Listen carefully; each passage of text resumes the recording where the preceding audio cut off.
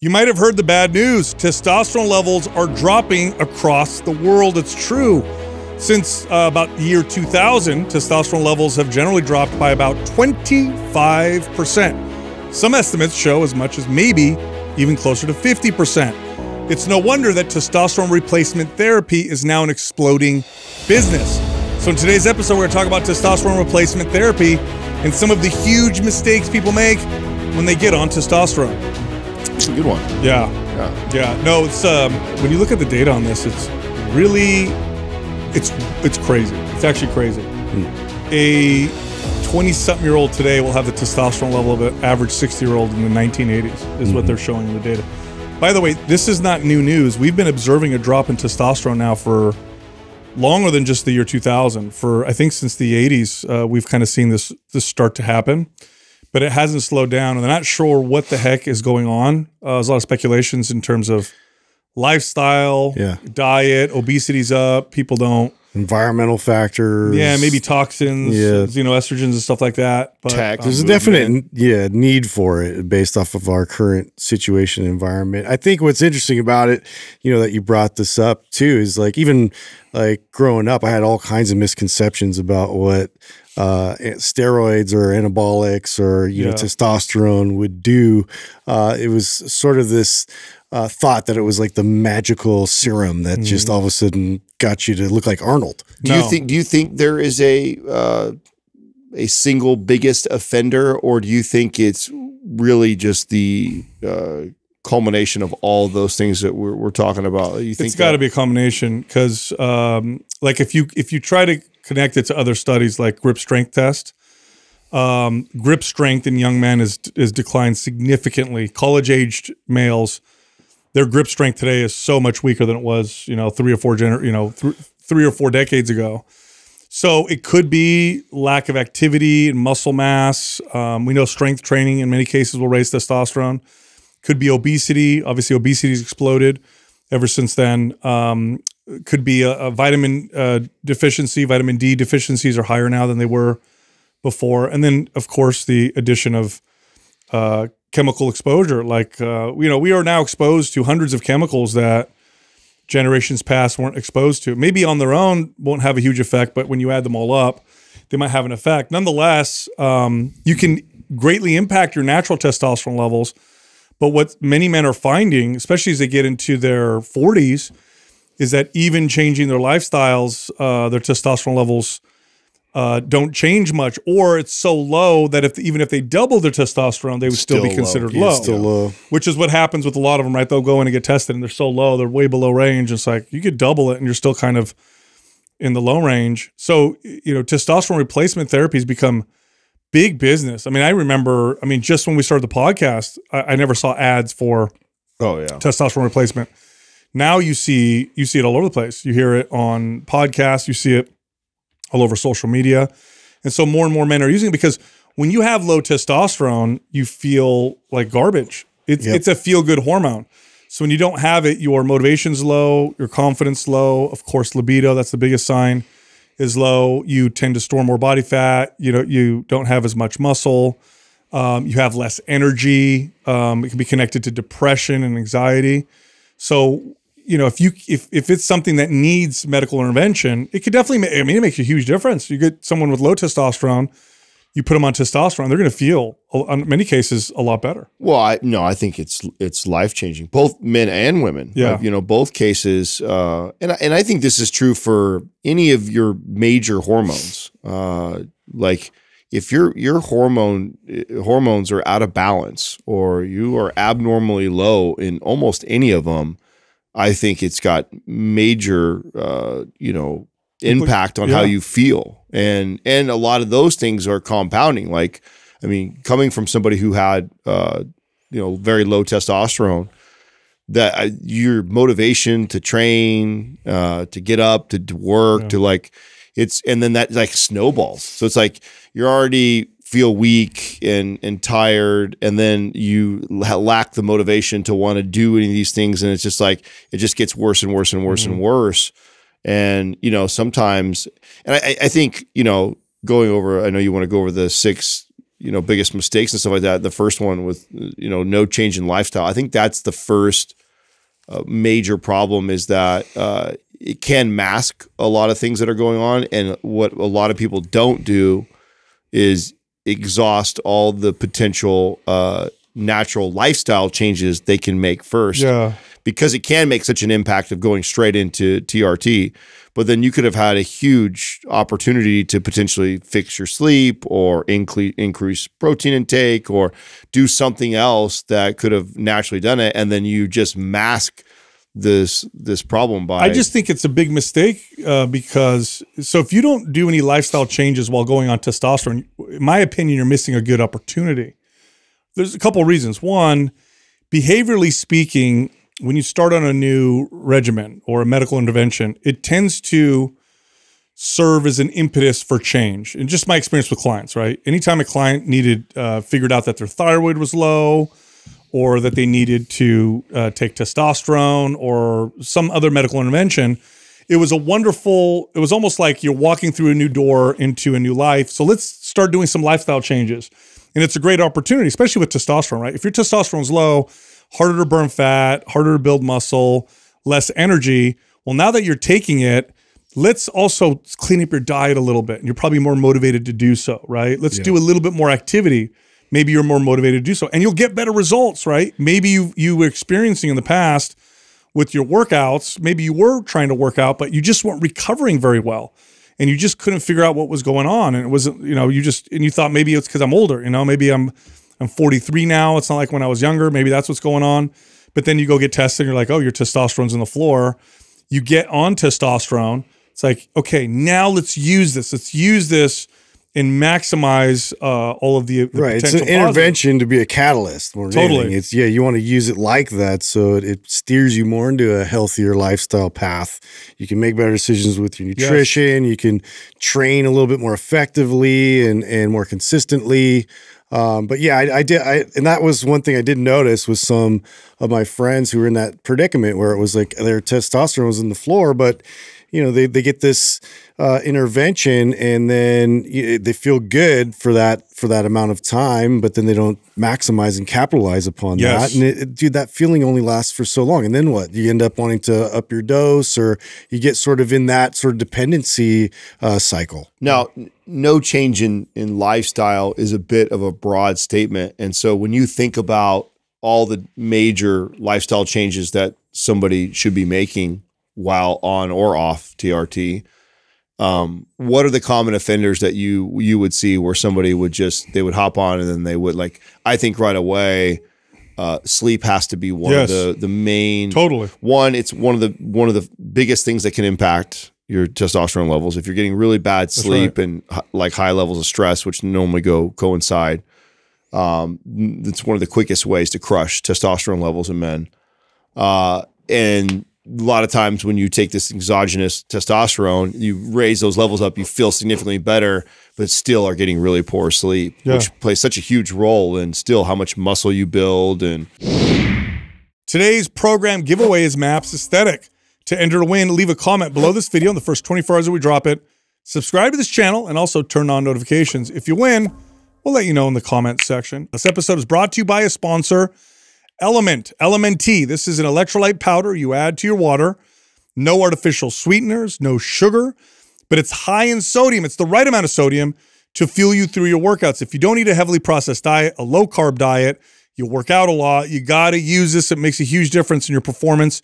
It also tastes good. Go check them out. Go to drinklmnt.com/mindpump.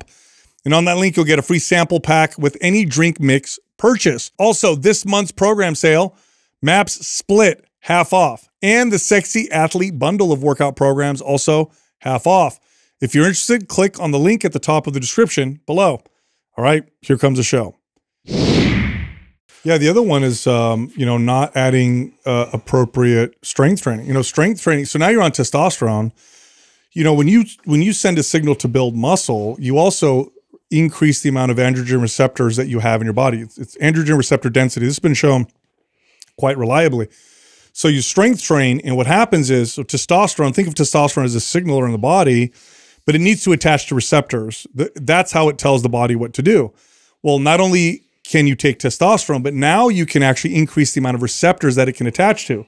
So you're going to make this medical intervention much more effective. Now, make it appropriate strength training, but not adding any strength training while going on testosterone, to me, is a huge, it's like, oh my God, you can make whatever benefits you're feeling from going from low to normal testosterone, which you will notice, you'll feel so much better when you add a little bit of strength training and you optimize your sleep. Now it's like, okay, now we're putting everything together and it's making a really big difference. Now, what about the mistake in regards to adding training volume on the, like, say, training, fanatics that get on testosterone? That's number two. Yes. Because this was a mistake I made as a young kid who dabbled with steroids early on, was thinking that I was invincible and that the more I trained. Now I won't overtrain. Yeah. And so, False. and because you get away with a little bit of that and you see some results still, even with that, overtraining, you don't realize how much you're actually holding yourself back by not having the appropriate amount of training. Yeah, two ends of the spectrum, right? The person who does nothing, and then the person who goes, oh, now I'm on testosterone. Yeah. I haven't been working out. I'm going to the gym 5 days a week. I would get that as well. As managing gyms, you would see that, like, oh, I'm getting a new membership. I just went on testosterone. Yeah. I'm going to be here 6 days a week. Take it all on at once. It's like, whoa. You still need to train yourself appropriately. You could have the most testosterone in the world, but if you overtrain your body, you're going to feel like garbage and you hurt yourself. So yeah, so for someone listening right now who's like, okay, I'm about to go on testosterone. I have been working out this whole time. What should I change about my workout? Nothing. Yeah. You change nothing about your work. If you've been working out and you go on testosterone, here's what'll happen to you. The volume will naturally increase. And what I mean by that is stronger. That's right. Yeah. So people think volume meaning I need to add sets and I need to add exercises. No. When you add weight to the bar, that is increased volume. So the testosterone that you're now taking is going to take your normal workout, whatever the weights you're using, and it's going to increase them. So your volume will naturally go up. You don't have to think to yourself, I'm going to add a bunch more volume or add extra days in the gym. You don't have to do that. Not to mention, you want to use it as your litmus test anyway. So you want to make sure that you train at the same kind of pace, the same type of protocol that you were doing before, so you could see whether or not there's like a substantial difference in energy and strength, and keep paying attention to those type of metrics. But yeah, like Sal said, it's going to naturally increase on its own. You're going to want to be motivated to add a little bit more, intensity to the exercise by adding load, or down the road we'll adjust volume as we go. Such great advice, assuming that the person has the appropriate dose of training already. Yes. Right. Because that could also be an issue too, is somebody already overtraining like crazy, get on TRT. Oh, notice now this masks their symptoms they had before. Then all of a sudden they see a little bit of a bump in strength and more like that. Oh, great, more, and keep piling on. So assuming that and like, let's assume that you are listening to this podcast, and so hopefully you follow a MAPS program, so you're following something that has got that keeps you in check with your volume. Hopefully that you're on something like that, and then you just allow the strength gains to add the volume naturally through getting stronger. Right. And you're not somebody who's training 6-7 days a week, double days, and then you slap on the testosterone, you see a little bit of gains of muscle, and you think you're heading down the right path. Yes. Now, next, this one is a mistake that you see with high level athletes quite a bit, but you even see this with everyday people who go on testosterone. Now, with athletes, they use them as performance enhancing drugs. The mistake is to put no focus on mobility training. So if you suddenly start to get stronger, your muscles will build faster than your ligaments and your tendons do. That's what happens when you go from low to high testosterone. This is what happens to athletes when they go on anabolic steroids as well. A lot of injuries you see as a result. Yes. So it's like you have a car, you increase the horsepower, but you don't strengthen the frame because it takes longer to strengthen. Don't go hitting the gas as hard as you can. You'll twist the frame, right? This is what happens to your body as well. Not to mention, testosterone also is to some extent a central nervous system stimulant. Some of the strength gains you get from testosterone have nothing to do with stronger muscles. That's part of it, or should I say, bigger muscle fibers. That's part of it, but rather the central nervous system's ability to fire with more force. A central nervous system that fires with more force requires better organization of using that force to reduce risk of injury. This is why you see this kind of injury curve or inverted curve with people when they work out. Like if you're super detrained, deconditioned, high risk of injury, you start working out appropriately, your risk of injury goes down. You start really pushing the training and get real strong, injury risk starts to go up because you can generate so much force.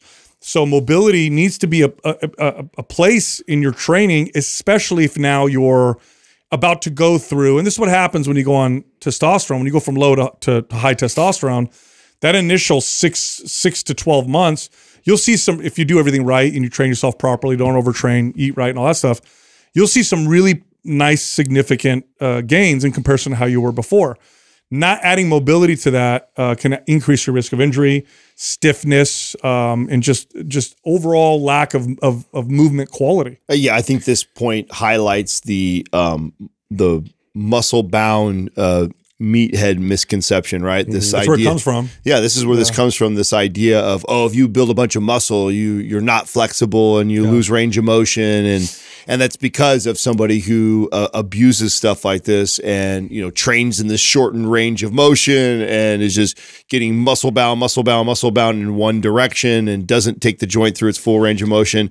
And then you get this misconception that, oh, big, buff, strong guys, that it ends up losing their mobility because of the muscle. And it's like, well, no, that has to do with their programming and their training and the lack of attention to mobility and taking the joint through full range of motion, not because they're on TRT or not because they lifted weights. It's because how they lifted weights, how they used the TRT. So just adding more reinforcement to strengthen those specific ranges of motion you're focusing on. And so it's like you were getting strong just by doing those before, but now that's, you know, you're enhancing just that process and not, you know, reinforcing, which too, if you look at mobility, and this is always something I have to bring up, you know, even if you're not an athlete or you're an athlete, it's going to enhance your overall strength. It's going to enhance your overall physique. Yes. The more you get into full range of motion training, you know, to be able to have that kind of strength, stability, and control squeezes out so much more potential for your body. I'm glad you said that because people sometimes think it's a trade. Okay, more gains or more mobility. So, oh, I got to work on mobility. It's going to take away from my gains. No. More mobility is a factor that will contribute to better gains. And again, to be clear, tightness, immobility issues, stiffness, it comes from your central nervous system feeling like or assessing that you cannot move a particular way without some kind of instability. In other words, it feels like it's not safe to allow you to move a particular way. This is why you see that stiffness. If I train always like this and no other way, and I get really strong that way, my body's like, okay, we got 100% power moving forward and back. We got 15% power moving left and right. Let's limit left to right.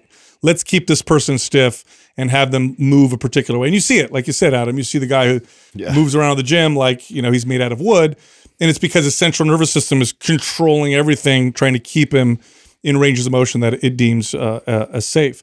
The next one is that, you know, because testosterone is a feel-good hormone, it can often mask other signs of poor health. So to kind of illustrate this, natural testosterone fluctuates. Okay, so if you have good, healthy testosterone naturally, you'll see it go up in the morning when it peaks. It kind of starts to drop. It'll go up when you're rested well and you're fed well. When you're depressed and you lose sleep, it tends to go down. When you win at a sporting event, they've shown spikes in it, right? When you're with someone you're attracted to, you tend to have spikes. When you get your ass kicked in something, it tends to drop down. The point is testosterone fluctuates, okay? When you're on testosterone replacement therapy, there's no fluctuation. It's high. That's it. Like you take your testosterone, it gets up high. It starts to level out towards the end of the week when you take your next dose, and then it's up. Regardless of sleep, regardless of diet, regardless of lifestyle, you have high testosterone. What that does is it tends to mask certain symptoms, and it can actually drive you to continue to engage in behaviors that aren't so healthy. So in other words, if, you know, before your lack of sleep was lowering your testosterone and you could feel it, well, now your lack of sleep, you feel like you're okay. You're not. you feel the testosterone's masking it. You're still getting the damaging effects of lack of sleep. So you need to pay attention to all the other aspects of your health, because now you have this artificial high signal of testosterone that's masking a lot of things. I found this one really interesting in my experience with coaching competitors. So I used to get a lot of female competitors related to the diet stuff, right? So a lot of these coaches put them on extreme diets, and then they would come to me to help them fix that. A lot of the guys would come to me because they found out how low of a dose of testosterone that I was taking and all the copious amounts of drugs they were taking and not seeing the results they would want to see. I can't tell you guys how many times I took on a client and then they would lay out like, this is what I'm taking. It was just like so much stuff. And then when I'm like, they have the crazy acne, they're having these crazy sweats at night, they're having all these bad symptoms of like, dude, this is not healthy. Are you not realizing that your body's trying to give you all these signs that this is not right, this is too much, and you thinking that more of this stuff is going to be a better route?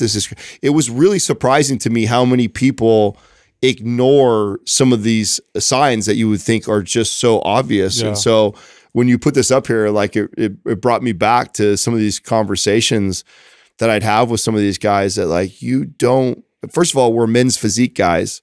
So the amount of testosterone needed to build a men's physique body is not like a, Mr. Olympia bodybuilding physique. And so you're already way overdoing it. Then in addition to that, you're listing off all these things that are going on. Like that's your body trying to tell you like, this is not good for you. It's too much. You got to pay attention to all the other things in your life and health signs, because the testosterone can sometimes mask those things, again, because it's this kind of feel good thing. Like depression, for example, low testosterone causes depression, but so can shitty lifestyle and things in your life. Well, if you go on testosterone, artificially start to feel better, you may ignore problems in your life that maybe you would have paid attention to. It's another example. Next is inconsistent dosing. This one's interesting to me. And this is one that my doctor clients would tell me about, the ones that I had that worked on hormones. Because with testosterone, it's the most common dosing. There's two. There's either creams where you rub them on, or injection. And, most, I guess forward-thinking doctors or ones that talk about performance recommend injection, because I guess the creams have a tough time sometimes getting people's levels up high. Maybe not for everybody. But the problem with the injections was people would time it weird throughout the week. Oh, I forgot to do it today. I'll just do it tomorrow or the next day. You need to be very consistent because of the spike and drop in testosterone. And if you wait too many days or you take it too soon, you could cause too high of a spike, or you could cause it to get too low and then get symptoms of these kind of low testosterone. You got to be really consistent with your dosing, same day, same time every week, or if you use the creams, same time every single day. So I was guilty of this. I was totally guilty, and exactly what you just described was, oh shoot, I forgot today, or oh, I normally do it at 7 a.m. I got a shower, I forgot to. I'll take it tonight at 8 p.m. or what that.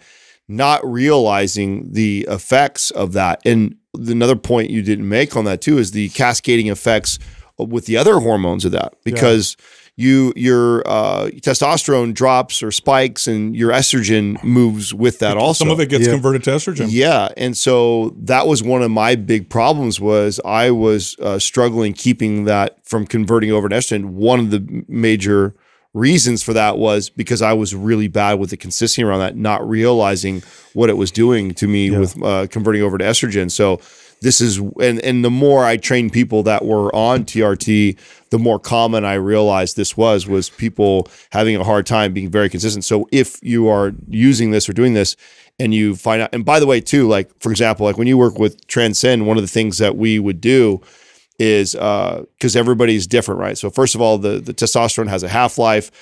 Some people are major responders. So as soon as they take a shot, they have a huge spike and then a steep crash afterwards. Some people have a nice rise and climb and then kind of steady.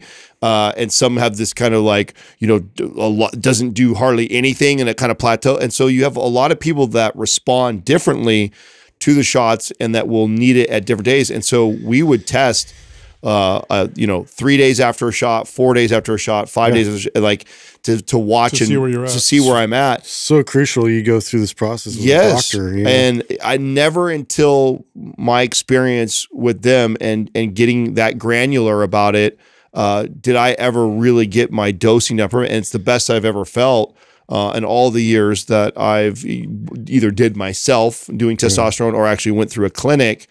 This was the best I've ever felt, and a lot of it had to do with my dosages and timing. It can greatly impact. Even splitting it sometimes throughout the week is like a massive difference for a lot of people because of what you're describing and those highs and lows. So yeah, it's really important to kind of go through it because too, you want to avoid all of the side effects as much as possible, and so there's totally a way to do that, but it takes a lot of conversations about how everything's going. You know, mentioning side effects, and you mentioned this earlier too, Adam.